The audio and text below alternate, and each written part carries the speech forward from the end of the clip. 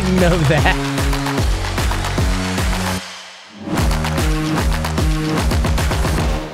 Hey, what's up, Flowers? Welcome, hey, welcome. there we go. I got it to work this time. You can jump up on. Wait, I didn't even invite you. You just like stormed on. Like, just imagine that for a second. Oh, I thought that was supposed to happen. No, that's great. No, that's great. I That's was great. given some secret VIP permission or something. My bad. No, I love it. It's Captain Flower special. Yeah, I'll take that. That works for me. Yeah, we're super excited to get this started. Yeah, no, I'm super excited about this. I think it's going to be a lot of fun talking about just sort of the right ways to do casting and some of the tips and the tricks and the underlying things that people don't consciously think of while we're also casting your players that have been learning all this stuff in boot camp and they've been leveling up and working towards their own goals. So it'll be a cool sort of reward for the people playing to be able to watch their own games get casted. And then it'll also be a fun learning tool for everybody else watching it, wanting to learn something about casting. So I'm excited for it. I think it's going to be great. We got quite a bit of people in here. We'll go in about a couple minutes. We'll all drop down together to the Dragon event, and then we'll kick this thing off. What do you think is the best way? You've probably done this stuff a lot, Flowers, so you probably know a couple of technical tricks here. What do you think is the best way to watch these games together and try to be like the closest to sync as possible? What have you found? So the way that you do it is that's why I asked what server we were playing on, because I have an NA account and I also have a level 3 EU West account just for spectating. Yeah. Is we both need to hop in the lobby of the game being played, so whichever one's first, NA or EU West. And then we both need to be in spectator and just keep the game at the, like, we're not going to be doing a bunch of pausing and rewinding type stuff just because of the technical limitations of this. So we're just going to keep it caught up to current speed, which will be, you know, live minus 3 minutes that's built into the client, and then just leave it on directed camera. The directed camera in League of Legends, for people who do not know, is, remember, not predictive. It is reactive. The server and all the information in the game is already known ahead of time because we're on a 3-minute delay. So the directed camera is not trying to predict what's going on. It's actually reacting to everything that happened, quote unquote, 3 minutes ago. So that's why whenever you see the directed camera do things, and this is actually the first tip that I'll give you guys, if you're commentating as a like solo commentator, starting off, you're in the amateur scene, you're just sort of having the directed camera be your observer because you don't have an actual observer, either just like on your practice casts or even sometimes for the league that you're working with. If you see the directed camera go away from a player who's low HP and has an ignite on their head or something like that, they're not going to die. You instantly know that they're not going to die without having to wait to see if that last tick is going to work, because the game is reacting, not predicting if they're going to die. It's reacting because it knows they didn't die because the game saw it 3 minutes ago. So how did you... No, that's amazing tip. I've been doing these for a little bit, and I always was like skeptical about, like, I was kind of hating on the directed cam. I was like, oh, this thing's probably garbage. Like, I didn't realize it was actually that good. So So obviously it's not as good as a living, breathing, like, human person whose job is to actually observe and track all the most important things and react in live time to what the casters are talking about. But in terms of it being functional, in terms of it getting its job done, yes, it works. It's actually pretty reliable in that regard. It's not going to miss out on action. It's going to show you the kills. And the most important thing is, as a commentator, you're never going to be required to also be an observer on a show, on any broadcast worth its salt. You're never going to be asked, okay, we need you to cast this game while also being an observer. It's just too much to focus on. So you don't want to build the habit of relying on yourself to also be an observer the entire time, because then you're going to train your brain to be working on these multiple tracks that it doesn't need to work on. And you're going to start filtering out useful information to make sure you're observing. So which is basically what I did last time. This is literally what I did. I was like micromanaging the camera and trying to talk. Yeah, you don't want to do that, because your brain's gonna be interrupting itself. You're not gonna have coherent thought processes. Your flow between subjects and topics isn't gonna be as good as it otherwise would. Definitely, just if you don't have a dedicated human observer, leave it on directed camera and just let it do its thing. Okay. And with that, that's a good little segue moment. I say we all just drop down to the Captain Flowers event room. We'll all drop down there, and then we will set this bad boy up to make sure that you guys can see it in the Discord as best we can, or you can go to fb.gg/NEACE. So let's just all drop down and do it up. If you guys don't mind, I have a question specifically for Captain Flowers, if he is open to it. Yeah, sure. All we're doing is just waiting for the lobby to fill up anyway. I'm down. What do you got? Okay, so this is sort of a nerdy question, caster nerd question. Do you do vocal exercises before casting? So I don't have like a dedicated set of vocal exercises that I do. No, some commentators on the pro scene have like a very specific set of stuff like tongue twisters and whatever that they go through. I know that Froskuren had a pretty dedicated regimen. Like Kobe has some steps that he goes through. I never really knew any vocal stuff. So like, you know, coming from shoveling dirt or whatever beforehand, it's not like I was in the world of broadcasting heavily before getting into DLCS. So for me, usually what I do is before a day of casting, I'm going to make sure like that whole morning I'm drinking plenty of water, nice and hydrated. That one, I know that like stay hydrated is a meme these days, but it's absolutely 100% necessary for casting. I'll make sure that I always have a cup of like hot honey water there right next to me as soon as I'm casting to help keep the throat like nice and relaxed. And then the other thing that I will do before I start is the thing that I used to do to measure how mechanically on point I was is I would do the fast part of Rap God. So that's what I do before every cast starts is I'll just sit there and I'll go through that real quick to make sure that my enunciation's on point and my words are coming out fast enough. Can you do it? I'm able to keep up. We'll give it a shot having just woke up. Someone love me, you assuming I'm a human. What I gotta do to get it to you? I'm superhuman, innovative, animated, well, anything you say is ricocheting off of me. It'll good to you. I'm devastating, one never demonstrating. Had to give a motherfucking audience a feeling like it's levitating, never hating, and another haters up forever waiting for the day that they can say a fellow theory celebrating. Cause another way to get them motivated, I make elevating music. You make elevator music. Oh, he's too mainstream. Well, that's what they do when they get jealous. They confuse it. It's not hip hop, it's pop. Cause I found a hell of a way to fuse it with rock, shock rap, with doc. Throw and lose yourself and make them lose it. I don't know how to make songs like that. I don't know what words to use. Let me know what it occurs to you. We did the fast part of Rap God through and through, like that. So that was pretty clean.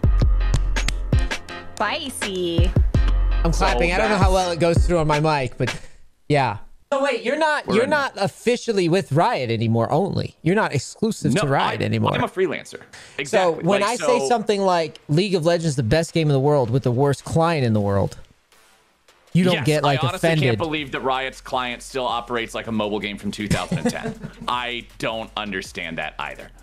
I actually think it's very important that I levy my own criticisms and call out things that need to be better, because if the only thing that you ever say is incessant praise for something, people aren't going to take you seriously.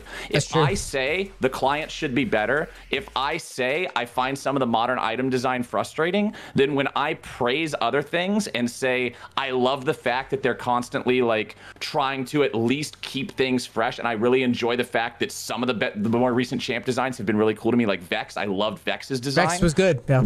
When I say stuff like that, it has more weight because people know that I'm not just constantly praising everything because, oh, he casts for Riot. I think it's super important to be honest about what you don't like and what you do like. Okay, so since we're into the lobby, let's go ahead. Like Champ Select, obviously, part of the game. It's one of the things that you're going to be casting too. So at the most baseline level, casting Champion Select is making sure that players are aware of the champions being drafted onto each team. Obviously, that is the most important thing. It's the foundation of the house that we're building here, and how those work together coherently. So as the play-by-play, my job during Champ Select is going to, okay, looks like they missed a ban here for the first one on the blue side. So we're starting off great. My job is going to be a lot of just very basic, letting people know what's happening. Like normally the ban phase would be going through more quickly than this in most like professional games or whatever, right? Like usually teams are going to have ban phase 1 pretty well planned out. They're not going to spend 30 seconds on each ban. So we would just start off, you know, we would be having our intro. I'd be saying, I'm Captain Flowers. I'm joined by NEACE today at the boot camp, and we're jumping into game number 1 here of caster training, where we're going to be taking a look at what some of the brightest young stars on the European West server have to offer. That is whenever they're not currently behavior banned. Now, as we get into the game, we're going to see, and then I would list off, so we've got Irelia banned, Senna banned, Draven banned, Malphite banned away, and then like as we're talking about the bans, if we were still waiting for some of those to come in, you might suggest a couple things that you've been seeing banned out a lot lately in the meta, maybe a couple things that have really been target priorities for people to pick during boot camp.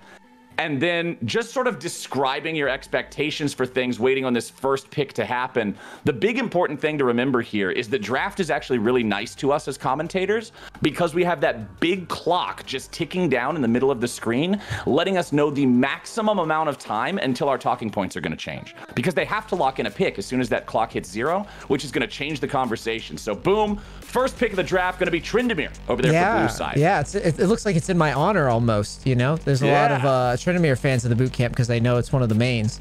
And wow, that's a pretty rough counter pick if that's what's coming out in response.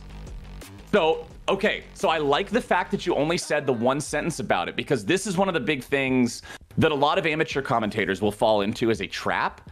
Is they'll see the Tryndamere picked up there, and then while set's getting hovered, they would sit there and talk about like, and oh yeah, if you see Masteramus try to go for this set here, the set is such a good counter pick, and yada yada yada, and they'll go into the set, and then he's gonna pick Cho'Gath or something like that, right? It doesn't matter.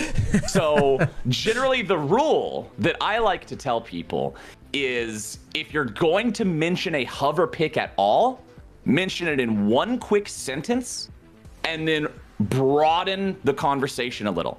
So if you're seeing Tryndamere and then you're seeing a set hover and you're saying, you know, set would be a great counter here, then you can sort of just describe what about set as a champion makes him a good counter, as opposed to talking about set specifically. So if you're just talking about, you know, a powerful melee unit that's able to stand and fight against Tryndamere and stat check him a little bit, beat him in his own stat check game, that can then roll forward to, if they pick a different champion that fulfills a similar role, then you can also lead that point in with the thing about set like you were talking about, right? So if they switch it to another champion that's similar to do the same job of shutting down Tryndamere, then you can be like, boom, also this, great choice here. He'll be able to answer that Tryndamere pretty well. Okay, so Misfortune banned away. That one's pretty normal to me. Yumi's pretty normal to me. The Kassadin ban is a little monka W. That makes me feel like there's got to be somebody over on the blue team that they OP.GG'd him and they saw that he's a Kassadin player or something, because otherwise I don't feel that this champion often warrants any sort of a ban. Lissandra, the last one. Okay, yeah, so now... That would be a very bizarre Kassadin ban, especially considering that you've got this remaining composition. It's only one option for Kassadin here that's left. Yeah, there's not a lot. There's not a lot. So we've got so over here on the red side, we've got, I'm not 100% sure because they got a little bit of flex pick ability here. So whatever we're gonna see as their last one, we still have to sort of wait and see here. So we'll have Ezreal into the Vayne as our bottom lane matchup here for the AD carries. Zyra most likely expected to be on support. Oh, never mind. Jinx locked in at Xerath, the final pick. So it's looking like Tryndamere top, Talon in the jungle, Xerath mid, and then Jinx and Zyra bottom. What will be the final pick of the draft here to settle things? Looks like the support's gonna be the choice. How are we feeling about the Thresh here, Niche? I think it's pretty good. I mean, a pick option here in such a squishy composition. Any of the Thresh hooks land, it's going to be very, very bad for blue. They're not going to really like being locked down into Malzahar, heavy CC, into the set. They've got a really good pick comp, actually, when you read into it. And then Fiddle can always lay in the weeds and follow that up real nicely. So, yeah, it's not a bad exit. It's not a bad exit pick here. By the way, I don't know if you did that on purpose, but very good job. Because I set you up for a bit of an XD question, because I asked you what you think about the Thresh while the Thresh was still being hovered. And you said you like it here, and then immediately didn't talk about Thresh specifically, but said pick options in a comp like this versus champions that are all off and squishy. That is exactly what I wanted you to do, based on what I said before about talk about the archetype of the hover as opposed to the direct explanation of the hover, so that even if he switched over to something else, he goes for a pike, he goes for a blitzcrank, whatever, all your points are still relevant. Good job. So it's more about defending. It's more about defending your positions in advance, in case it doesn't line up, right? Like it's almost like giving yourself an out. I don't want you to take it defensively, because it's not really defensive as much as it is covering the right bases. Think of it like this. It's just like you can't over-index on this one super specific thing, because no commentator is a seer, like a psychic, right? Like somebody's always going to switch up at the very end. And if you spend 30 seconds talking about something that ends up not happening, it doesn't matter how accurate the information you said was. You could have Wikipedia, like League Wiki knowledge of whatever champion you're talking about and tell me exactly what his cooldowns are and the flat damage is with the ratio at level 3 of the skill. And if he doesn't get picked, it's worthless, right? It still comes off as, why were you talking about that? So that's why you just want to make sure to have the conversation be applicable, even if the champion doesn't get locked in. That's the main thing, is make sure that you have a pivot. Don't be defensive, but make sure that you have a pivot. Got it. So, Flowers, I have to ask, you have extensive 5v5 knowledge, extensive casting experience. How are we feeling about this game? Who would you put all your chips on right now? We're at the casino. Red team You've got a big stack. Red team easy. Why is that? Because blue team doesn't have engage. Trinimir's only engage is he runs at you and he slows you down, but it's no hard CC. It's not big engage. Talon's only engage is just one-shot you. Xerath has no engage. Jinx has no engage. Zyra has no engage. Considering when I looked at the lobbies looked at the lobby for this game and looked at the players, we have people from all over the ELO ladder. And again, I can't even tell if those ELO assessments were correct, because for some reason Riot still thinks it's a good idea to put TFT ranks in Summoner's Rift lobbies for some reason. So I don't even know if any of it was real. But anyway, Riot, please fix that. I don't see people's Valorant ranks in lobbies, do I? No, I don't, because that would be silly. So what I'm talking about here, now that I've got that vented a little bit, is the fact that in a competition, I should say, where it's not strictly high elo, engage, I think, almost always wins, because it allows you to decide when you want to fight, and it allows you to play the game of League of Legends you're trying to play instead of the one they're forcing you into. The fact that red team has Fiddlesticks engage and they have Thresh engage, I think will be the difference maker, unless somebody on blue team is just an entire head above their opponent mechanically in terms of just running them over in the lane. Yeah, I think the more that we talk this out, the more that I would tend to lean on your assessment. I think that there's some really rough matchups going on for blue. They've got the Malzahar, I guess, which is okay for Xerath, but everything else down the pipeline here, I mean, Talon can never really kill Fiddle easily because of the CC. Like you said, there's no hard CC for the Talon. You've got the Set into Trinimir matchup, which Trinimir absolutely hates that matchup pre-6. It's not very good. And then down on bot lane, I mean, Thresh Vayne is pretty safe, so it's not like they're going to just get run over. The Thresh can always do Lantern positioning and just pull off the Vayne. So it all looks pretty solid, I think, for red, but I'd love to be wrong. Okay, so as we load in, this is one of the things that you wouldn't always be able to rely on if you have, like, you know, if you're a professional commentator, because you don't actually usually see the loading screen. It's just, you know, show graphics and whatever transitioning over, but we have the loading screen, so we were able to check there. And one of the things that I always like to do at the very start of the game is make sure that I'm looking at all 10 keystones and all 20 summoner spells, and just make sure that there's nothing weird or out of the ordinary here. Like, immediately my eyes are drawn to Ignite Set always, like, you know, in pro play and traditional play, he's almost always taking teleport. Set never takes Ignite. So Set having the Ignite, that's one that's immediately drawn to my attention. Xerath running Barrier in the mid lane without running a Summoner Spellbook attached to it, again, means that's going to be one less teleport here for this team. No teleports at all actually being ran on the blue team's side. So that means that what I said in the lobby is now even more true than it was, about how if blue team wants to win this, it needs to be through, like, mechanical excellence. It needs to be through a lane dominant position somewhere. There are no teleports here, my friend. So if they fall behind, yeah, it's gonna get bad. It's not like they're gonna be able to make map plays. Yeah, this is pretty scary for blue here. They don't have the luxury of just like, let's play out a long game, let's see how this goes, because the teleport advantages will start to wear them down. Also, Malzahar can just cover the Trinimir later in the game, which I think is interesting. You can have the Malzahar just park on towers if he ever needs to, and with the teleport, anytime Trinimir decides to flank, he can just follow the flank. And then right there, I mean, we're kind of seeing why teleport is so popular in high elo and in pro play. Right. It just enables so much to happen. Teleport gains value as the clock marches on, where usually something like Ignite is going to lose value as the game goes forward, despite the fact that obviously its tooltip damage is going up. you're a coach. You understand that being an Excel spreadsheet warrior is not actually often the best way to play video games. So even though the tooltip damage is going up, it's not like the value of it is substantially increasing compared to something like teleport, which is always going to be providing you greater and greater value as the game goes on. So up here in the top side, Mysterious dealing with Tryndamere at level 1. That level 1 Tryndamere is something that can always catch people off guard a little bit if they're not used to playing against him very much. And you can see Chachi's trading into him, but Mysterious is ready to go. Flash forward, would have needed one more hit to do it. Miscalculates his own damage there, and Chachi 420. You love to see it. He does not waste a summoner spell. The man is cool.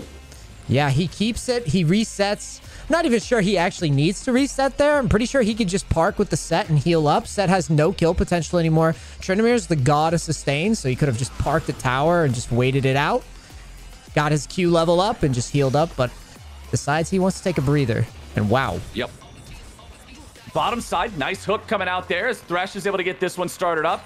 Solar Rengoku gets himself away, so does cost him his flash. Still has Ignite, or not Ignite, excuse me, his cleanse ready to go. Teammate still has Ignite. Back here in mid, these two getting into a bit of a scrap back and forth as... Did your thing freeze there for a second? Yeah, it's been like hitching a bit. Yeah, I'm getting the same thing right now. What is your game clock currently Game clock is 308, 309, 310. Oh, mine's a couple seconds behind yours. So okay, I can pause or... I just sped mine up. Could you keep counting? Yeah, 16, 17, 18, 19, 20, 21, 22, 23... 24, 25, the NEACE. Okay, I'm about at the same spot. I got it mostly caught. This is one of the problems is unfortunately the spectator client does still run off of the normal client, so it still messes up and it will randomly just desync you no matter how synced up you are. So it is one of the things that we do have to contend with a little bit, but it's still the best option that we have on any given day. Yeah. So really even state of the game across the board right now, honestly. Our biggest CS lead is up there in top where Set got Tryndamere sent back to base there for a wave. Chachi 420 going in. Mysterious trying to deal with him here a little bit. Chachi's already ghosted. He's ready to go. He's got the full Fury bar. Does he want to go in any further? Drops the Mocking Blow there. Needs a little bit more. He's not getting the crit. He tries to flash away. He didn't get the crits. Chachi 420 barely staying alive. Yeah, and Mysterious is able to stay in his minions, got the level lead, and hangs in there. And meanwhile, we've got a weird jungle dance, but nothing really comes of it. And Tryndamere's going to get this push in. What a tense fight. Tryndamere's going to get the push. Tryndamere's feeling good about this. He has that sustain that you were talking about here in the lane. That fight actually ends up going really well for him to equalize this lane state and feel like he's catching back up to Set a little bit. The one spot on the map that felt like it was an advantage more so than anywhere else for one particular laner now gets equalized again. Yeah, and at bot lane, we've got this large wave crashing in, but, you know, Zyra and Jinx, they're thinking, now we're just going to reset, recall, use this back timing. And yeah, it's a very slow start here. No deaths, even in a low elo game. I'm kind of surprised, actually.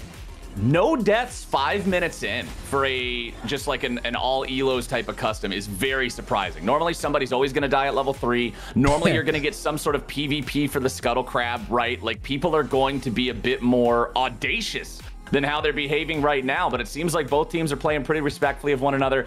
I expect that to change a little bit, specifically when junglers hit 6. Because both of these junglers get so much power, Fiddlesticks especially, from those ultimates becoming unlocked. I think that's really going to be our window for things to open up.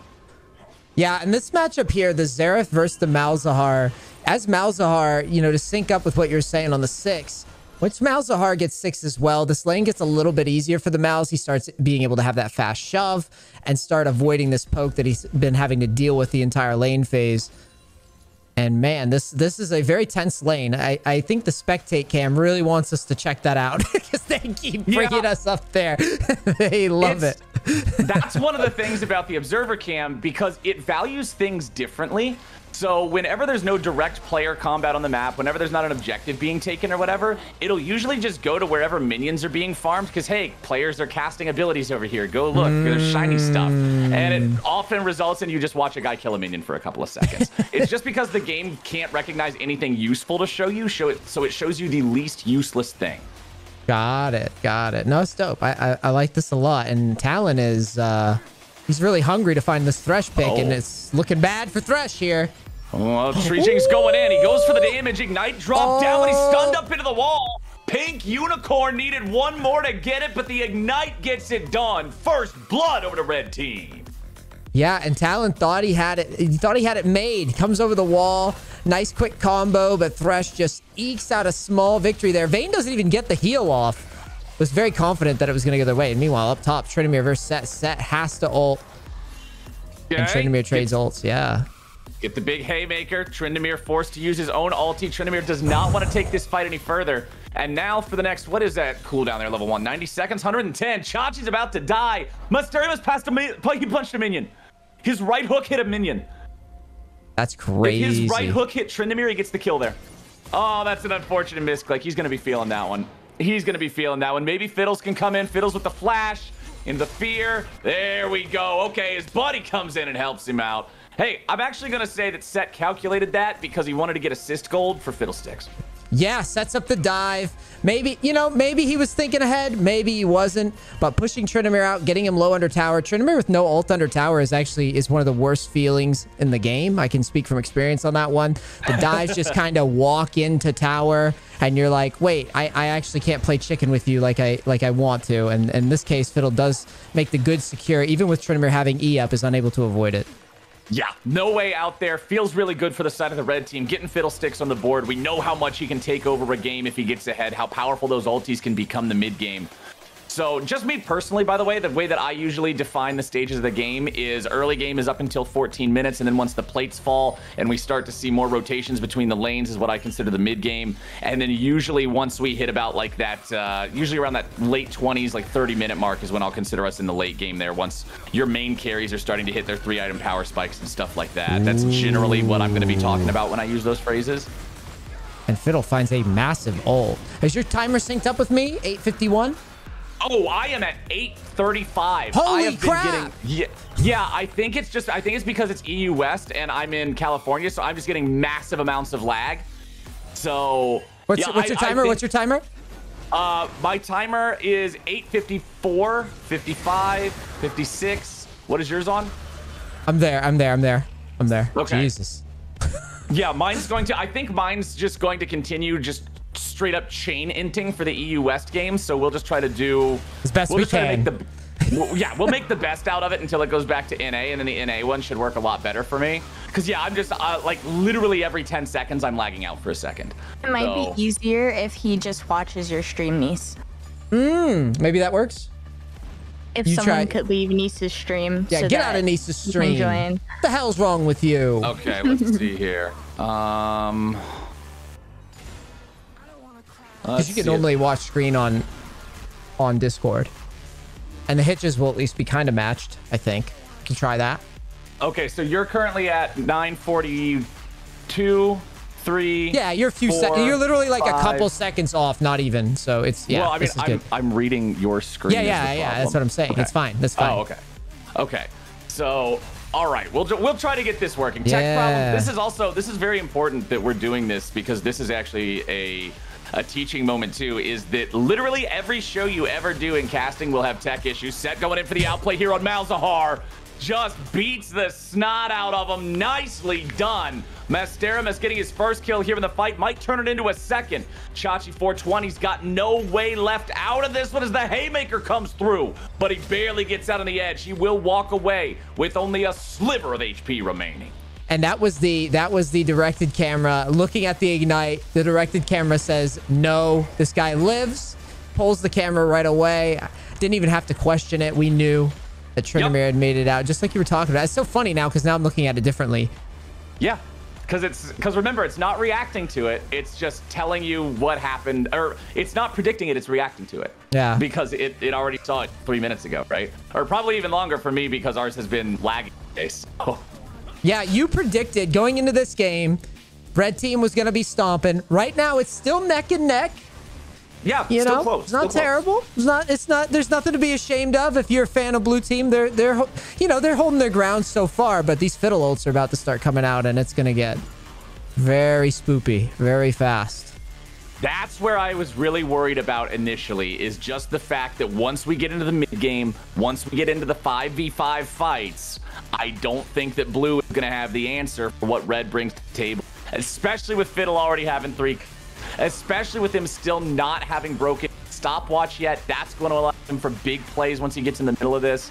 And for champions like Fiddlesticks or like Morgana, one thing that I look for is obviously the completion of the full Zhonya's Hourglass, and then making sure you get a lot of value out of your early game stopwatch, right? That first stopwatch needs to be your big, like, use it in combination with a flash, in combination with an ulti. Don't waste it for no reason. Either get multiple kills or get an objective or something. And that's kind of your transitionary item towards getting that Zhonya's and being able to make repeat uses.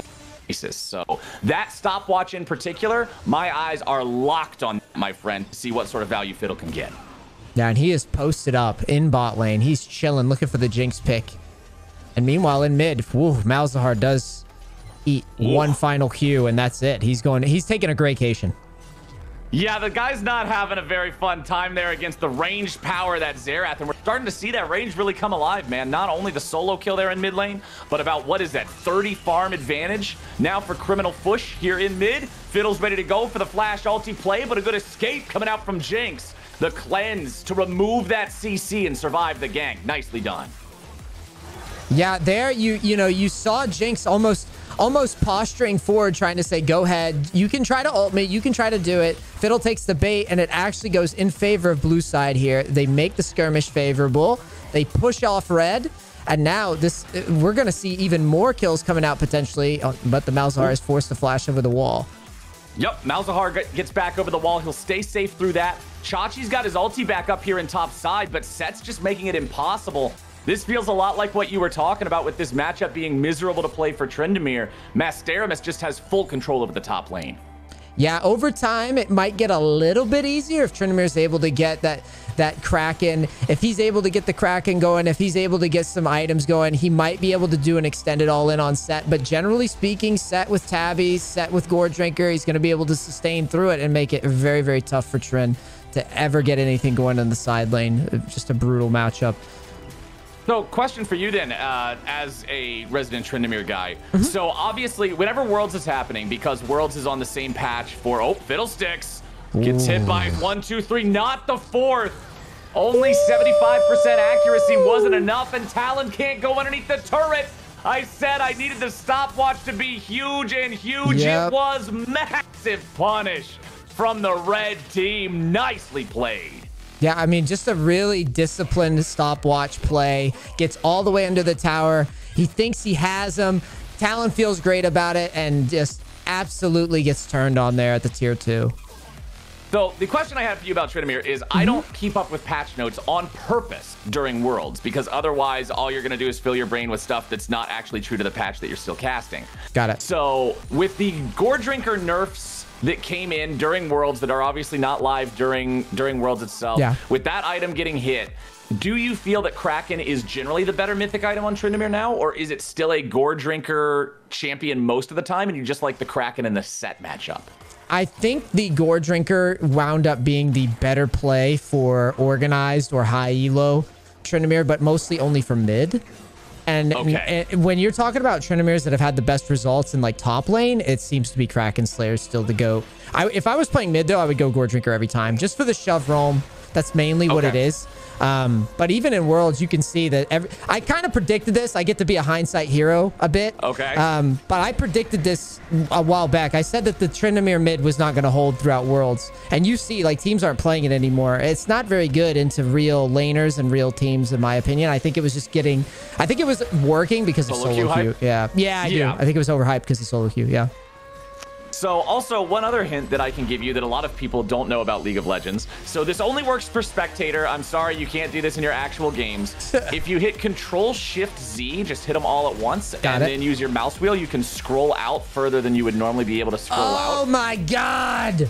By the way, there is no upper limit on this. You can scroll it out all the way until you break the skybox and the health bars are bigger than the actual map.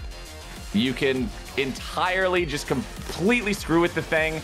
As soon as you want to reset it back to normal, just hit Control-Shift-Z again, and it will go back to the normal outer limit. Fiddlesticks coming in over the wall, looking for the gank. Immediately here onto Criminal Fush in mid, but he won't get it. And Criminal Fush, a smooth criminal indeed. He outplays the dive.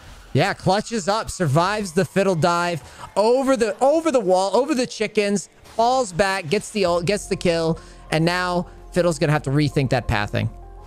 Very, very nicely done. Now, one thing I do want to bring up, and this is something that's always important to do when you're commentating a game as well, is remember that you need to always be checking how close is the actual game. And even though this one's 7-7, I mean, we've got a 2 Drake lead for the red side, but it's 3,500 gold at 16.5 minutes for the blue team. That is a massive lead in terms of gold advantage that these guys have. Malzahar going in after the Xerath now needs a little bit more damage. He'll find the Malefic Visions. That should do the trick. Nicely done. That shutdown's going to bring this game a little closer. Yeah, unfortunately for Xerath, he was not wearing his mask. Does get taken down in mid. And yeah, you know, yeah, he just didn't use sanitizer, you know? It's just what it is. He didn't keep 6 feet away from Malz, dude. Malzahar just got in range and there was no way to deal with it. Yeah, there was no way out. And Tryndamere is now going after this Fiddlesticks, but he will not be able to actually secure a kill here. Set trying to go for the outplay in the 1v2. Takes Solar Rengoku very low, but Solar Rengoku's got help. And that means Mysterious drops for the 2nd time this game. Nice punish there coming out from the blue team, swapping up these lanes a little bit. Tryndamere doesn't want anything to do with this set anymore, it feels like. Yeah, smart move. Get away from this guy. Get towards the Malzahar. At least versus the Malzahar, you have a chance of a dive. It's kind of a funny interaction. If the Tryndamere times the ult right, he could still actually pressure the Malzahar, especially running that ghost secondary. So yeah, it is a very, very smart move to avoid this set for the time being. So one thing that I generally like to do around this time, because we're at a transitionary phase of the game, right? Like we're seeing a lot more rotations around. We're seeing a lot more crazy stuff happen. And hold on, Solar Rengoku might just die here before he's able to do much else. Looks like he'll stay alive. He'll do all right for now. Chachi420 going after the Fiddlesticks, trying to get a return kill. Oh no, I don't think he's getting away from this one. He goes for the fear onto the Trin. Zyra not going to find the lockdown, but she don't need it. Malzahar back in the bottom lane. He'll be clearing out a turret here. So one of the things that we generally want to start talking about once we get into this phase of the game, it turned really violent there all of a sudden, but usually that doesn't happen, as Thresh might just die again here. I don't know if Xerath's going to be able to hit that Q. There we go. Doesn't matter. Anyway, this is where we sort of start talking about like what we want to see from the teams from here. So especially tying it back into the points that we made earlier at the end of Champ Select in the start of the game. So how the thing that I said was, remember that we had to see blue team win through lanes. They had to win through individual matchups because red team has better team fighting. Well, hey, we're there. We're getting out of the lanes. Everything's sort of crumbling now with the tier 1 turrets. It's 19 minutes into the game. Blue team's got a 3,000 gold lead. So let me ask you, what do you want to see this team continue to do now? How do you want to see them play League of Legends to continue utilizing this lead and not falling into the trap of the red team's pick potential? You know, the best way that blue wins this game and doesn't fall into this team comp death that we've been talking about has to be split and avoid. You don't want to take a 5v5 here. Fiddle, you know, this red side, they're behind by quite a bit of gold, but if Fiddle finds a nice ult, gets people low, Vayne comes in for the cleanup. Like you said, going into this, not a ton of CC on blue. They have some high damage for sure, but if Vayne could show up a little late to the fight, Vayne will be able to swing a lot of these fights if they get really bloody. So if I was blue here, I would actually stay away from the team fights altogether, work the sides, get the objectives, and then slowly bleed out red. All right, avoid the 5v5s. Don't have anything to do with that. Now, one of the problems that blue could have in terms of accomplishing this is the fact that we do have an Ocean Soul here, and we do have a red team that's already acquired the first 2 Drakes of the game for themselves. 10 seconds away from that 3rd Drake. If the red team can acquire this one, it's going to put a lot of pressure on blue to have to eventually group up and answer that soul. Chachi420 is going to spin into the pit and try to walk right out, but he's immediately going to find some red team players ready and waiting for him. Xerath landing multiple shots here. Fiddlesticks already down. Nicely done from the blue side. Malzahar stands alone. There's no way he's getting away from that one, despite the fact that the blue team ends up face checking. They do it with the Tryndamere. The red team's not ready, and blue slams them in the river. Yeah, this was a very, very unfortunate exchange. Sets off to the side lane, though, is able to pick up a little bit of counter gold, but that really stinks for red. They really want to get this soul point. That's basically their win con right now, is getting this soul point. It's going to be a long time for them to pressure another one. And at this point, there has not been a reliable team fight coming out. Even with the face check there, Tryndamere wasn't even forced to use his ult. You can see it's still up, and he's right back to the side lane pressuring the set. Yep. It feels like there's so much pressure on Fiddlesticks specifically this game. Set's just beating the snot out of Tryndamere again. That fight wasn't even close. Set lost, what is that, 20% HP? And Chachi's nearly dead. So there it is. Not feeling super great about that one, but that's the way it goes sometimes. So Chachi getting shut down there, that's a nice big deal there for the red team, specifically because the money went on somebody that's not Fiddlesticks. The last fight, Fiddlesticks just got absolutely destroyed before he was able to do anything. The Xerath ulti's raining down, blowing him up. Fiddle has to have really good ults. He's got all the kills here on the red team. He's got to have a big weight in these team fights if red wants to win anything. The good news is here, Set is able to find this kill and is actually starting to reverse some of this pressure on the sides. And that's going to be really tough for blue to deal with. They don't have anybody here. They have Trijing with the Talon. Talon doesn't stand a chance against the Set, even if he runs the full rotation. Xerath's not going to be able to answer the push. And Tryndamere's coming back down to bot lane. And the problem with Tryndamere, you'll find, guys, is that once you don't have that ult, and the guy figures it out, the push figures it out, he could actually just return kill you. And meanwhile, in mid, Fiddle's not messing around. Return kills. Yeah. Nicely done. How do I say it? I'm going to... Fuke-loges. Fuke-loges. That's what we're going to call them. Yeah, I mean, you're being family friendly here. Yeah. But you don't have to be. It looks like a big fook to me, but well, down here at bottom, Trijing's coming in trying to make that move, but this is pretty much exactly what you were talking about, my friend, where Talon doesn't win that fight even if he lands the whole combo. There it is. Mysterious, the X factor for the red team, 1v2 man modes them. Yeah, right there. If you really want to take this set down, you're going to probably have to be... You're going to have to bring 3, or just wait for the Tryndamere ult to come up. Let the Tryndamere just kind of lead the play. Then have the Talon jump in after Set uses the big abilities, after he uses the W. And now, here we go. We've got... Red team felt inspired by that pick. They go straight to the Baron, and they start chunking it down. I love this call from red because they're expecting blue team to do the typical just solo queue fiesta play of, okay, well, our guys died bottom, send more guys bottom to kill the guy who killed our guys, right? They're not expecting the actual, oh, well, we're down men across the map. We should probably play the objectives. And hey, it rewards them. They end up getting the Baron. Our game state now is 200 gold apart. This red team was down almost 4,000 5 minutes ago.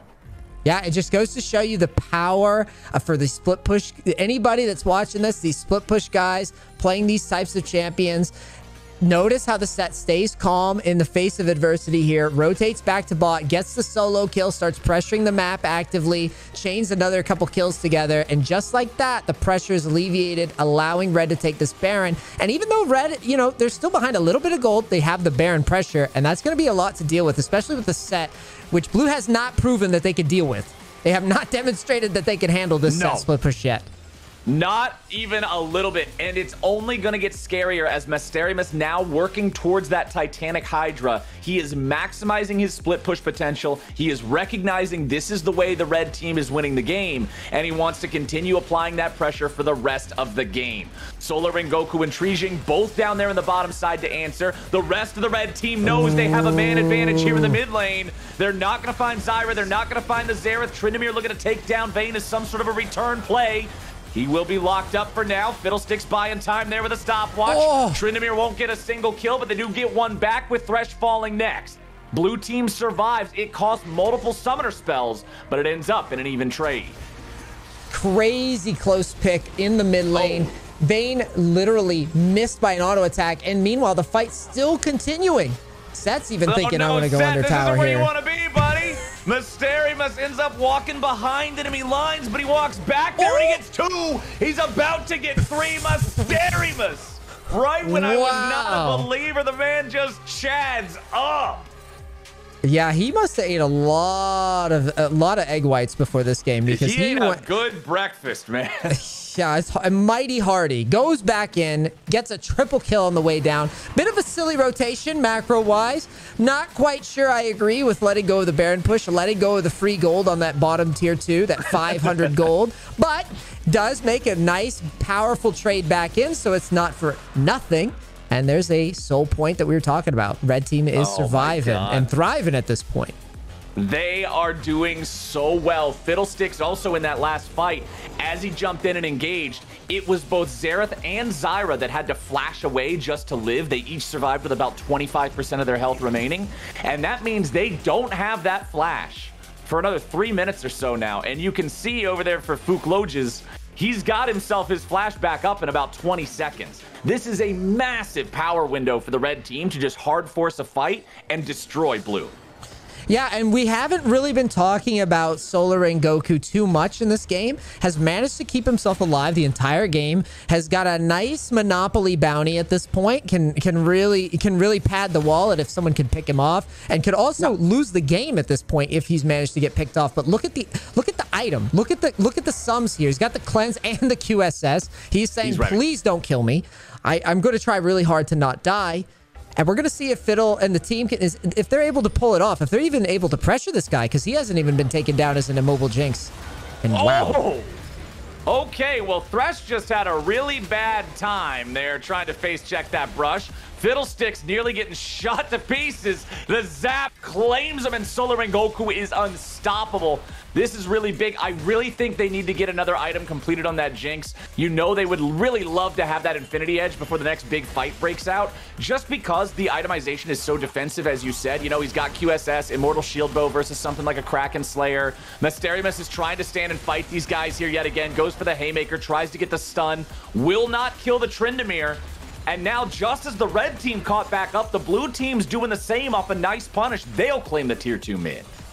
Yeah, for a second there, I thought blue team was looking down and out here. The set pressure was becoming quite a bit too much, but a bad timed roam from Thresh going deep into the enemy jungle, trying to get some extra vision, gets caught out, and then just unlocks a... It basically looks like... It looks like a hornet's nest got shaken here. Blue just explodes out of the back half of the map, takes a bunch of kills, and Tryndamere's right back on the offensive again, like he hasn't been being bullied for the past 10 minutes, goes right back to the tier 2 tower and starts pressuring right away.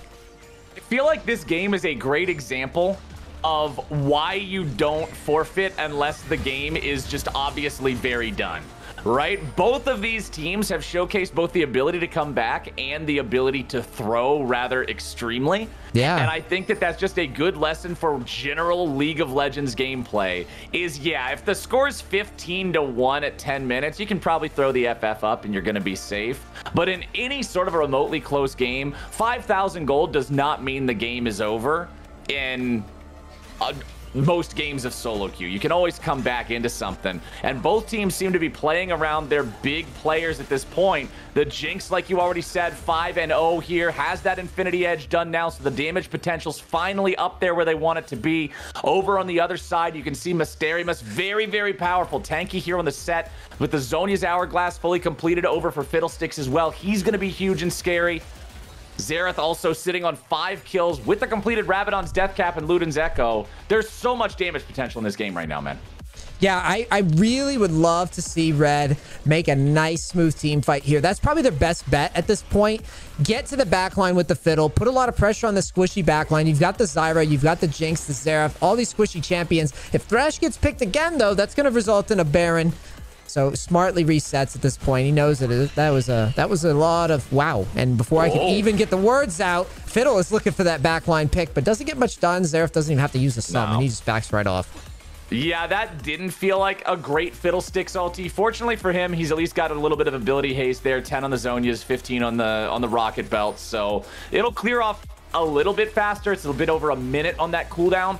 But when you're playing up against Fiddlesticks, the difference between Fiddles with ulti and without it is an entirely different champion. Set's going in already. Mysterious, just the haymaker to rock the world right there. Trijing and Kanakatka are both out of the picture. Oh, Vayne's flashing Unicorn goes for the flash forward. He's going to be stunned up. He may just die, but it'll be 1-for-1 with the AD carries. Bottom side, Malzahar versus Trin. It's not favoring Malzahar for now, and he can't do anything about it. Chachi will get the kill there, but it's going to be Baron again for the red side. Yeah, that's got to hurt if you're blue. Jinx doing a phenomenal job all game long, but you can see that Vayne timers ticking away. The Vayne finally gets a nice little opening to follow up. Like we talked about in the beginning, the fight is a mess. If the fight's a mess, Vayne is going to get a ton of value, and that's what you're looking for if you're on red right now. You want to have a nice, messy fight. Vayne shows up late with the shield bow. Jinx, it doesn't matter how many kills you got. It doesn't matter how much money you got on you. She had to invest in the QSS. She can't go stopwatch here, and because of that, Vayne's able to just rock the Jinx, get a huge shutdown, even though it's a trade, and that gets the Baron, and we're right back to where we were. Dead even gold again. This is definitely the kind of game you love to see in these community matches, man. I always love... Hey, whoever did the matchmaking here for this boot camp... Props. My hat's off to you. Props. You did a really solid one here. If solo queue match made like this, a lot less people would be bitching all the time. This is good quality matchmaking right here, because we've got 40 kills at 32 minutes, and the game is on a knife's edge. This is beautiful. I'm loving what I'm watching. Yeah, this is exciting. This is exciting. Anything could spell disaster here. Any small misstep could totally end the game. We've got red with a Baron. The red team is going to be incentivized to push up, but we've seen time and time again, every time that red tries to push into enemy territory, they get picked off, right? We go deep, we get picked off on the Thresh. We go deep, we get picked off on the Fiddle. And here's the set, back to works, getting 3-man. Is he going to be able to play it out?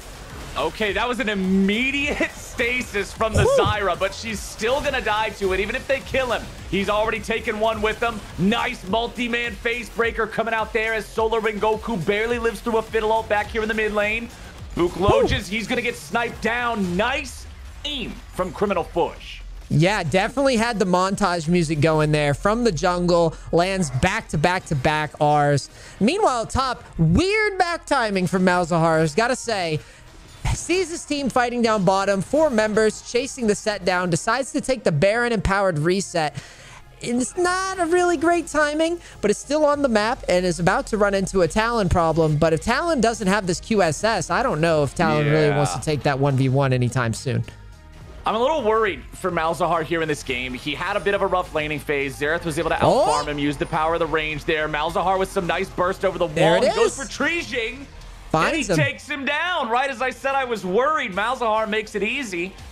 Nicely done there. That's kind of what I was getting towards, is I want to see him set himself up for success, because he is behind the curve of the game. He's not super strong right now. And obviously, he's not able to deal with Tryndamere. We saw that in the previous side lane. He's not able to deal with Xerath. So he needs to be in a place where he's setting himself up against someone else. And I mean, there he found Talon, and that worked great. Yeah, the Talon a little out of line there. Going anywhere near the Malzahar at this stage of the game. Once we're deep, Malzahar has the damage to deal with just about any of these champions with a full rotation, except for the Tryndamere. That is it. That's the only person that he cannot deal with. With the Tryndamere, all he really has to do is just clear wave and fall backwards. Clear wave and fall backwards. And in this case, he does finally find that pick.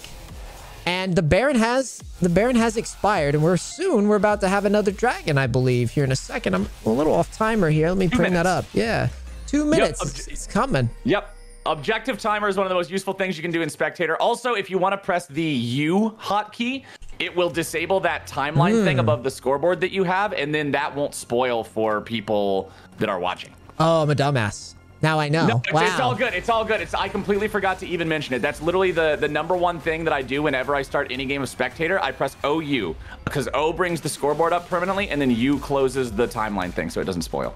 Wow. Wow, you are legit teaching me some amazing stuff though today, man. This is like more than I ever thought. And Fiddle is gonna find 2.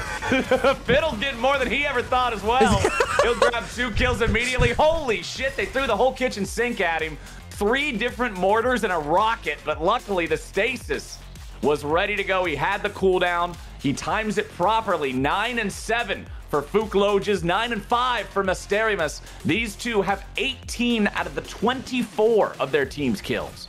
You know, we got to give a little credit. We got to give a little credit to the mid lane, to the ADC. They're keeping their deaths low. They're not dead weight here. They're valuable. You saw the Vayne was getting that crucial Jinx shutdown. The Malzahar is able to find a pick in the side lane, even after I flamed him for the weird back timing. Does find the side lane pick. So they're contributing a little bit. It's not just empty carries here. They're being helpful. And here comes Thresh. Right. He's determined. He's like, I'm gonna clear this friggin' ward one day. I'm gonna get in there without dying. They finally get it down. So we've got 25 seconds until this Drake. Now, blue team is going to feel the pressure on this one. If they lose it, it's Ocean Soul for their opponents. Fukloj is immediately going in. He goes after Solar Rengoku, who gets away for now. Mysterious wants to go forward, try to protect his jungler a little bit. He goes in for the phase breaker, immediately ulting back onto the Tryndamere, but Chachi420 is not the guy to focus. Set's gonna get bursted down here on the front line, isolated away from everybody else. 60-second death timer with the Ocean Drake alive. Tryndamere still has ulti too. Malzahar gonna find him both face checking the brush here. He's gonna be pulled to safety. Death sentence now back on Chachi as he's gonna be controlled and shut down. Pink Unicorn getting that one done. 1 for 1 across the fight overall. Back in the Drake pit, the Dragon's gonna go over to the red side. They will not go in on the death sentence here after Jinx. Solar and Goku getting away. Blue team trades even in the fight, but red gets what they came for. Tryndamere has the option. He has the option to go in. He has the option to go deep. Doesn't fully commit. You could see him get a little hesitant there. He had the ghost. He had the flash. He had the ult. He had everything he needed to get to the back line, to get back there so his team could walk forward. Chickens out a little bit. And unfortunately for him, gets condemned against the wall. If you're in this spot, guys, late in the game, you've got all your rotation, just go, right? You got to contest that soul. And, you know, blue, they're going right for the Baron here. They're trying to get some answer. Yeah. They are burning this very quickly. Red's not ready to intercept this in time. The power of that nearly full build Jinx mows it over. Nice call from blue there, making sure they're able to get something on the map to counteract this Ocean Soul. It is a very valuable pickup. It keeps the gold even. It makes this incoming siege a lot more difficult for red. They really want to get in here and pressure with this Ocean Soul, but they have some options. They could choose to just wait out the Baron and wait for Elder, or they could get some deep vision down, maybe find Fiddle. Fiddle has proven that he's pretty decisive on the ults. If he sees them, he goes for them. He's opened up a lot of objectives this game, and we're going to see how they play it. You know, I feel like if I'm red here, I just want to wait for the Elder. I mean, this game, there's a lot on the line. You got Captain Flowers casting you. You got to win. Yeah, we got it. I need to see them fancy endings here. I need to see the big climactic finale that we spent the whole movie building up towards. Yeah, this is massive. One thing that I also want to see, my friend, that I am not seeing enough of here. Ocean Soul was just secured by the red team. And when I'm looking across blue team, there is one person with grievous wounds, and it's only the 40% one, and it's Xerath. Jinx does not have grievous wounds. Tryndamere has no grievous wounds. Talon has no grievous wounds. Zyra, who can just apply it to everybody by pressing R, doesn't have grievous wounds. When you're up against Ocean Soul, I want to see at least 2 reliable sources of grievous wounds application on the enemy team. Otherwise, that Ocean Soul is going to give so much value, especially on a champion like Set, especially on a champion that's tanky enough to survive and allow that healing to come in. You need plenty of grievous wounds here, and I'm just a little bit concerned that blue might not have enough of it. I don't think they had any at Costco, and I think that's why they were out of stock.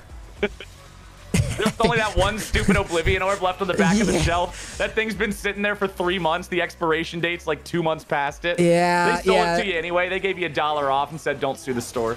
Zyra was saying, you know, I don't want one that's so outdated. I need a fresh stock. And they, you know, it's going to bite them in the ass here. Late game. It's going to hurt. It's going to hurt a lot. You really do want one. It's a great point. I could picture LS just raging about itemization right now if he was watching this game. I could feel it in my bones. Yeah, I mean, we've got, and it's not just Ocean Soul, right? We have Gore Drinker Set, we have Fiddlesticks, and double Lifesteal Ginsu's Vayne. Like, there's a lot of grievous wounds value here, and just an Oblivion Orb on Xerath is not enough for me. I feel like blue team's actually making a pretty big itemization error here by not stacking towards that further, just getting it on somebody else, either Zyra or Jinx. Does pick up the Executioners, but I don't know if he's ever going to be able to apply it. What's that? The Tryndamere he does pick it up. That's one issue for me is ease of application, right? Jinx or Zyra are who I'm looking at because they're pretty much, because Jinx has rune-ons, because Zyra is just literally, that's what her champion does. They're both going to apply it to everybody constantly in a team fight. So those are one of the two that I would really like to see that out of more. I understand that Jinx wants to maximize damage with things like Infinity Edge and LDR. I understand that she needs to have the safety of her Immortal Shield Bow and the Mercurial Scimitar, but it does make things a little bit difficult here as Malzahar... Whoa, he just barely survives that with a super mega death rocket pops. No. His dancing shoes weren't tight enough, and he does get picked off anyways. And it's a counter kill onto the Talon too. So, you know, this game living up to the hype, going back and forth, and Fiddle might even go down, forced to use the stopwatch. Thresh is like, please don't kill my Fiddle. Fiddlesticks also flashing away to survive there. Pink Unicorn going to keep pushing up as he sees Xerath coming in behind him. Loses Bloodthirster's shield. Now still staying pretty far up. He's going to condemn Zyra into the wall. Zyra, baby, what are you doing? You don't want to walk up to Vayne next to the wall like that. That is not what we wanted to see. Directed camera's a little bit drunk. It's following Zyra for some reason instead of chasing the fight underneath the turret. This is one reason why it's nice to use that zoom out thing I told you about. Because something happened to directed camera in Season 11 where it just gets drunk sometimes and it doesn't properly do that, well, what is the least useless thing on the screen? And you just get Zyra taking a walk in the park. It was a very important walk for her. She lives even though she did something. You know when you when you have a near-death experience, like when you walk next to a wall. Reflect on it a little bit. Yeah, she was reflecting like, damn, I shouldn't have walked near that wall. That damn wall was that. I don't know what I was thinking. I could have died. That's what she was thinking. Zyra, I'm glad we got to go on that learning experience with you. Yeah, that was deep. Good job, directed camera. Really ahead of its time, actually. Yeah, directed camera's making it work. Directed camera's got it going on. Banshee's Veil also picked up for the Zyra, which is very important item. So many champions in this game are starting to hit full build. Both of our top laners are full build. Here now it we're gonna is. have a problem here. Solar and Goku getting jumped on by the Fiddlesticks yet again. Fiddlesticks just barely with enough damage to take him down. He had to use the cleanse. He had to use the Mercurial Scimitar. It still wasn't enough. Guardian Angel gonna get popped now as Vayne comes back to life. Pink Unicorn getting himself back and away. Fiddlesticks and Thresh lost on the side of the red team, but Tryndamere, Jinx, and Zyra all gone on the side of the blue. The important thing here, Trijing's still alive, so a Smite Steal is still in the cards. Malzahar's job is going to be to run interference on this one. Let Vayne do the DPS and the Drake. That's double lifesteal Vayne. Vayne can solo this. Vayne 100% can just solo this down. Malzahar's job has got to be running interference on Talon. Set's got to be keeping the other guy away. There you go. Malzahar's going to see him. And there he goes. Huge pickup. That's going to be Elder. Unless Malzahar gets a lucky steal, goes for it. Ooh, almost takes it. That was way too close. Oh, that was way too close, man. I thought for sure Xerath was going to be able to bop that there, but okay, 200 HP ends up being enough. And now they got Elder. Now they're going over to Baron. Honestly, just get this Baron back immediately and make your game-ending push. Yeah, it's a very tough situation. I have to applaud the Xerath for attempting it. He was right on time. I mean, you don't get a better attempt than that, really. And unfortunately, does not go his way. And that's going to be two big objectives. Now, I can't speak doom and gloom necessarily because we do have a lot of wave clear. But I don't know, man. This is a hard push to survive with this Elder. And and here comes this guy too. Oh, Fiddlesticks just found his way in the middle of everybody. Tryndamere dropping into the ulti here as Zyra tries to get away. Fiddlesticks gonna be the first one dead. Tryndamere still escaping. Mysterious goes in. Pink Unicorn with the domination through the Elder Dragon obliteration. As Tryndamere escapes back to the base, a Haymaker comes out once more.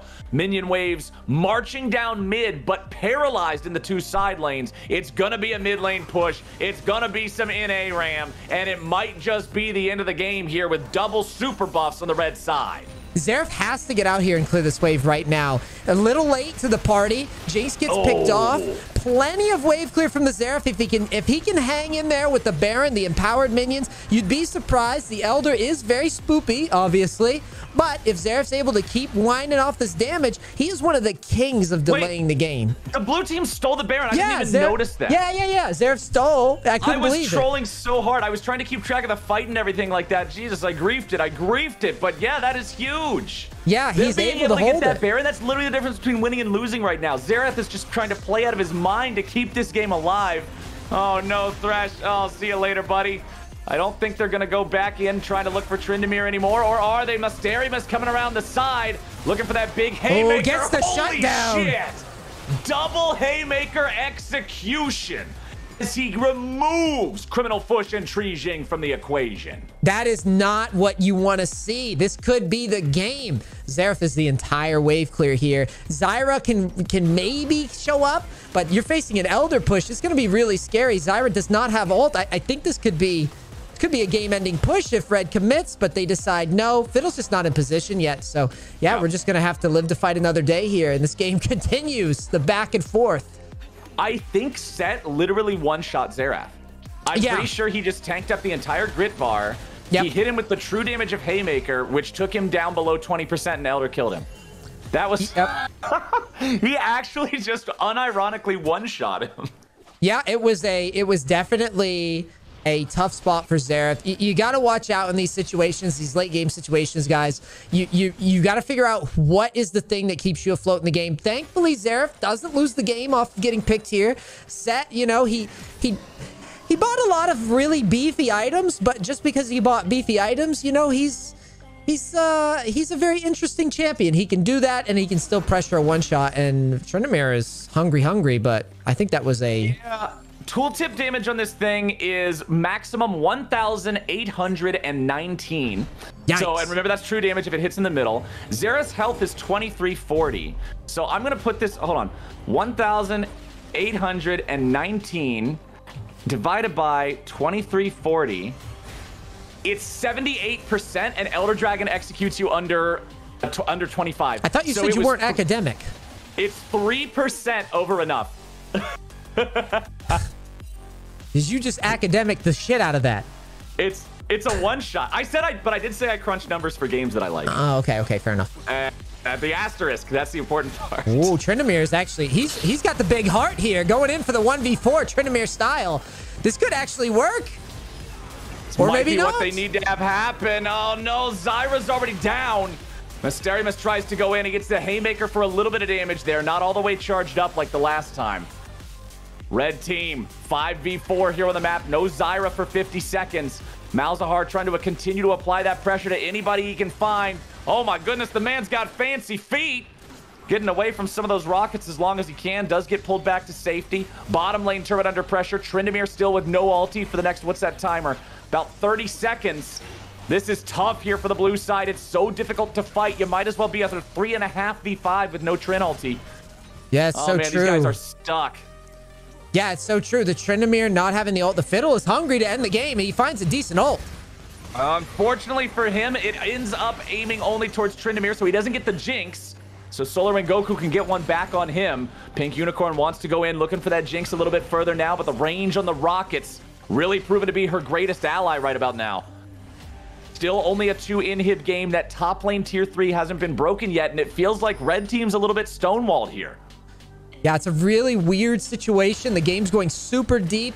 It's one of those situations that as a League player, you're not too familiar with a lot of the time. The game drags on to 50 minutes. You have no idea what your damage is, what their damage is. It's very confusing, and unfortunately, that confusion means one small misstep means about, I think it's like an 80-second respawn timer. You could be... It's so long. You could be losing the entire game if you get hit by a couple of misfortuned autos, a couple of Xerath abilities. You could be sent right back to a graycation, a very long graycation.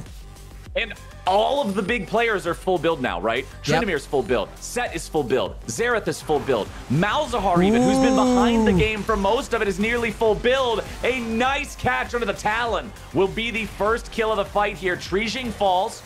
Mysterious still hanging around, looking to find even a little bit more. Goes for the Haymaker, but Solar and Goku still with his HP remaining thanks to the power of that Immortal Shield Bow. Solar and Goku gonna get hit by Death Sentence. Solar and Goku down for 70 seconds. Kanakatka's down for 70 seconds. The Elder Drake is live. The Baron is live in 15. The red team can do whatever they want. Yeah, right now, Red has to figure out what's the best move. Are you going to try to push into the Xerath? If Xerath is able to base... It's over. Oh? What just happened? Blue team FF. Surrender. Who surrenders the Captain Flowers game? What? I am surprised we got the FF. I thought... Honestly, don't FF those. Don't FF those. They don't know what the call they're going to do yet is. They don't know if they're going to go for Elder. They don't know if they're going to go for Baron. Some of them are still looking for kills. Some of them are going towards the base. There's a chance you hold there. Yeah, I would have loved to see. I would have loved to see a Xerath try to wave clear it out. I really do believe that there's a chance that Xerath is able to wave clear that one out. He's got a full build there on the Xerath. He probably can afford a blue pot. And Talon's up in 27. You just got to play tower defense for 27 seconds, and then red team's going to get very spooked. They don't want to throw a 50-minute game. Holy shit, you had your birthday during this game. Man, I am bummed that we only got an FF for that. I wanted to see our climactic final battle. I mean, I'm just so... That's so EUS, you know?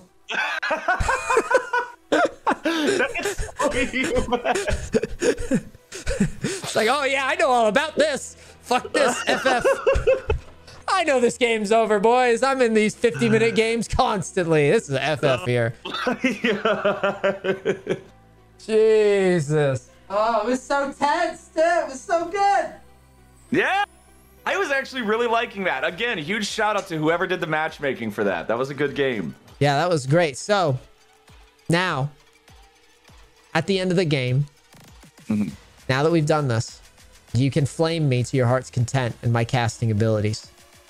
No, I think you did just fine. The big thing is just making sure that we're constantly like going back, sort of establishing like more bigger picture stuff. Is not just commenting like, you know, what's already happening, but sort of setting the table for what's going to be happening, what we expect to be happening, talking about, you know, what kind of objectives you want to see them playing around, early game talking about where you would want to see junglers focus, things like that. A little bit more preemptive, a little bit more predictive. And then that also works well because it sets yourself up it sets future you up for an alley-oop. Because just in the same way that we were talking about in the lobby, how if blue team wanted to make this a close game, they would need to have individual leads in the lanes through their laning prowess and their mechanics. And then we called back to that at 15 minutes after the laning phase ended, and we're looking at a 3K gold lead for blue. Setting up those predictions, setting up those expectations, and sort of just like what you want to see allows us to harken back to it later, whether it happens or not. Because let's say that blue team didn't have a good laning phase. Let's say that blue team's laning phase was bad and they all lost their lanes. 15 minutes, we get out of the laning phase and red team's up 3,000 gold. We can say, yeah, and this is looking really dire for the blue team here. We needed to see these guys get ahead in lane. That didn't happen. And so now red team with a superior team fight composition is just going to feel like they can deathball the rest of the game. There's always something that you can make out of a conversation that you had earlier, as long as that conversation was built properly from the ground up to talk about things in the future of the game. Yeah, my goal in this cast was to kind of let you set up the meatballs. Set up the meatballs. Yeah, you know, set them up. Set them up, and all I have to do is just do analysis after you set the stage. It's very easy for me to just come in and be like, oh yeah, good job casting and doing the real work. Good job fucking rap godding your way through this fight. I don't have to do all that, and I just have to, you see what I'm saying? I just have to do the analytical stuff, right? That makes sense, kind of, in theory. No, that works. No, that works. That works. That works. And the analytical stuff is going to flow so naturally into like the preemptive and the setup type of stuff after a while. Like it just becomes one and the same. So what we're going to do is for the NA one, after let me sign out and go back to my NA account. So the next one's happening on NA, right? Like yes. I'm okay to switch back. Okay. Yeah. So for the NA one, we're going to do the lobby as if this was, we're going to actually do like a real champ select draft as if this was like, you know, an LCS game, but it's obviously not LCS, right? So we're going to see how well we can carry a champ select conversation. Oh God. You're putting me on. I'm going to get a glass of water. Hold on. That's good. That's good. Get water. That's one of the important steps. I said that step earlier. Too much pressure.